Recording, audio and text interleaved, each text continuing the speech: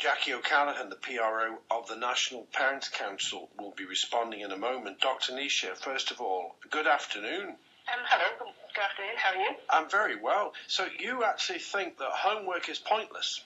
Yes, no, I think it's an incredibly short-sighted process, and what we sort of see in the tuition centre that I run is that the students are so focused on what they need to do in the way of homework for the next day that they're just sort of jumping from one crisis to the next. They're just sort of cramming all the work they need to do. They're spending hours doing it. There isn't any sort of process where they're taking on the skills and learning time management and doing things effectively. They're literally just going through this homework, which is quite often very repetitive. And there doesn't seem to be any sort of cohesive strategy between the subjects, especially for people who are in exam years, such as junior cert and leaving cert years. So they end up feeling like they should be revising as well as doing this homework. And that even the conscientious students always feel that they're not actually managing to do enough. Bad for children or bad for parents? It's bad for both, because the parents are under huge pressure as well, especially a lot of the students that we will work with would have learning difficulties as well. And so from very young ages, from 6 and 7, what we're seeing is that the parents are having to step in and support the students hugely. And in some cases, what came out, like in a workshop that I ran last week, was the parents actually admitted that in some cases they've actually done the homework for their children, rather than have them go into school without it done, because their child is so stressed out about not being able to do it, and they're worried about the repercussions of them having not done it. So, and I know from myself, from the experience talking to parents, that whole weekends in families are devoted to doing homework with very little time off. Did you like homework? No, I didn't like it, and like all dyslexics, I would have worked 3 times harder than everybody else. I probably would have been quite strategic, though, to be honest with you, about what I did, and my parents would have never felt that I needed to just do things to tick the boxes. They would have always allowed me to have my own judgment. But you know when you say that it's a waste of time, isn't that like saying, some foods are bad for you, therefore food's a waste of time? Do you know what I mean? Maybe some homework is pointless or whatever, but to say that it should be eradicated because it's useless, isn't that? Well, I feel that the way that it's being set up to be done is not constructive at the moment. And there's very good reasons for going away and trying to do things yourself, and learning independent skills, and learning how to have schedules, and learning time management. Yeah. And you basically think teachers are handing it out because they feel they have to, and it's even silly stuff they're giving. Yeah, the parents feel that their children should be getting homework, and the teachers feel that they should be setting it, and nobody seems to be really talking about why we're really doing it anymore. Okay. And so, if you take an example, say math. Let me just bring in another voice on it. Jackie O'Callaghan, PRO of the National Parents' Council. Jackie, hi. Good morning, Sean, and thank you for having me on. Pleasure. What do you think about what Dr. Naoisé is saying? She says that homework is pointless. Good morning, Naoisé.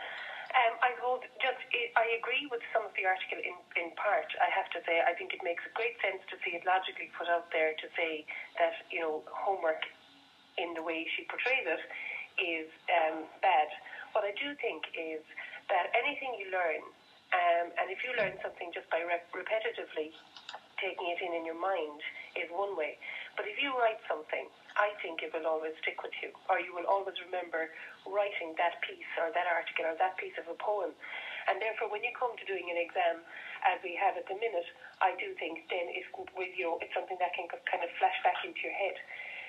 I do think with the Department of Education changes to the new junior cycle review, that it is going to lend more to going towards what Naoisé is talking about, and creative, effective and creative ways for young people to retain stuff.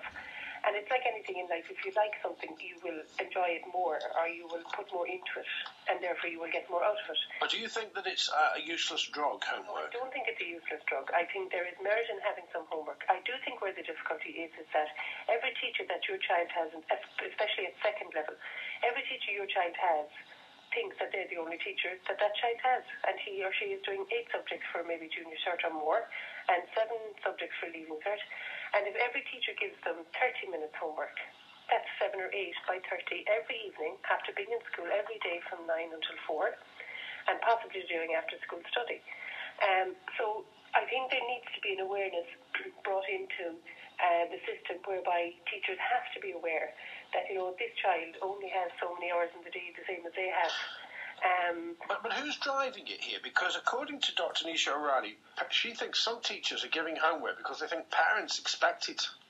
Now, I know parents who are sick of marking homework, and they have children in tears every night. Yeah, it is a parent's nightmare. And especially if your child is struggling with something, it's a nightmare. But I do think you probably will have some parents who think that they should be getting homework, whereby I feel if they, as a parent, maybe they could integrate it into the school day, not all of it now, but some of it, in their class time, especially maybe in a double class period, that they could integrate, maybe give 15 to 30 minutes of that period to do maybe project work or written homework an essay or whatever. Dr. Naoisé, it also gives the facility shown to a child to ask the questions of the teacher if there's something they don't understand. Okay, but there is surely a value, is there not, Dr. Naoisé? You tell me in your own experience. There surely is a value in parents sitting with children at night, helping them with their homework. There must be some value in that, surely. Yes, if it's, I think there's great values in lots of things that you can learn at home from your parents. Like, I think you can learn a huge amount by spending time at home cooking with your family, which teaches you a huge amount of skills. I think you can learn a lot by sitting around the dinner table and having a debate on the political topics that are happening in the world. I think you can learn a lot by sitting down and watching documentaries together and talking. Yeah, I know, but the difference. So those are like. Yeah, but what I think the role of a parent is, it's a much bigger role. Yeah, but I think what I'm trying to get. Let me get the question across. The point I'm trying to make is, at least then the children and the parent knows what the children are doing at school as well, in terms of what they're being taught and how the teacher is marking and the kind of thinking of the teacher in terms of the homework they're giving. Isn't there value in that? No, I don't agree. Like, this is one of the things that came out of the workshop. The parents seem to see in some way of evaluating what's happening in school. And I think there's far too much focus on evaluating the teachers and what's happening in teachers. Learning is supposed to be an independent thing about the students. And the thing that we really promote in the Homework Club is that the students are taking ownership of their work. So, no, I think that they should want to do homework because they want to do it, and they have their own goals that they set. And there's a great sense in setting homework that it is about setting goals, which is something. Sorry, Sean, can I just come in there? Unfortunately, as you go through life, wanting to set things for you as you would like them isn't always a possibility, and therefore that's probably one of the structured things you learn in school. And there are set pieces for exams, and that is the way it is structured at the minute, be it right or wrong. And unfortunately, those students have to learn to deal with what the expectation that brings. Okay, can I just bring you back to a point that you made, which is kind of pivotal to this, which is that you said that writing things down is very beneficial to people learning, and this is part of learning the structure in school and learning the way that people assume that everybody should work. I don't feel that everybody does work effectively like that, and the way that we teach in the Homework Club and the learning method I've devised, the Purple Learning Project, is about the fact that people learn in 4 different ways, and that some people are, for instance, very kinesthetic, some people are very auditory, some people are very visual, and some people are very practical.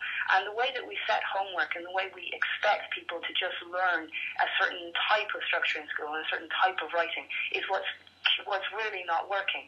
And what I'm saying is that if you learn effectively within the environment and you learn everything is taught in 4 different ways, and it gives everybody the potential to succeed the way that they should be working, and actually finding themselves and learning how instead of having all the same pegs in the same hole type of thing. Yes.